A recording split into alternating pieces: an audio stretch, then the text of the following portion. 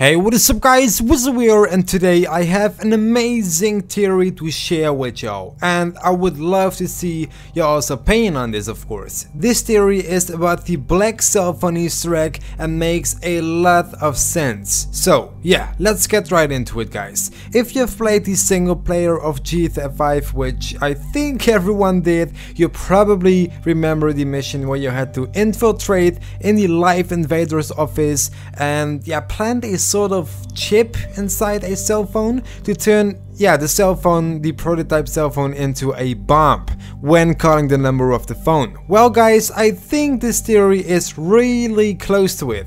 There are still a few things unclear, but a lot of things make sense. So hear me out. The number you call in the mission to let the cell phone explode is called J Norris. In the cutscene, the exact same thing happens as when you call the Emperor number. You call a number and boom, an explosion happens. Trying to talk with me. Hello? Oh! Security! Oh, Jesus! Whoa! Whoa!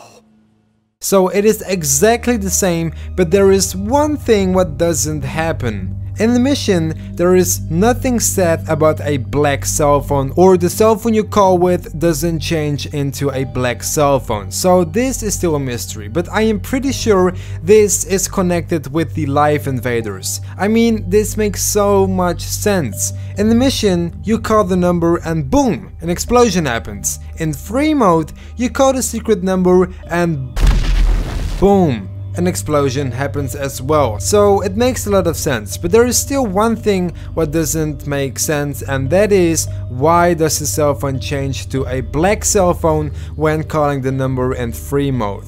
This basically tells us or lets us know that there is more to it than just the explosion what happens. I mean, the explosion is just a cool reference to the live invader mission, but then we still got the black cell phone. What is new? So what can we do with it guys? Where do we need to use it, and more importantly, when, what time, what date, and what weather type, etc, etc, because all these factors play a crucial role in the mystery. So guys, if you ask me, the black cell phone Easter egg is not solved yet. It is a cool reference to the live invaders mission, but there is more to it.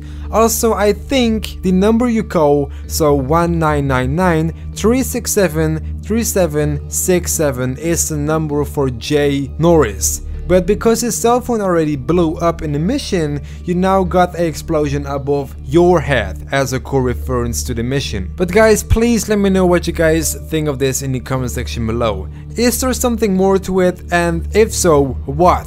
Is it the bell, or is it something different? Be sure to let me know your theory about this below, and that's it for the video. Please leave a simple like if you enjoyed. It only takes a second of your day and it would mean the world to me, seriously. Also, feel free to subscribe to my channel if you never want to miss any GTA mystery content, and I'm out guys, bye.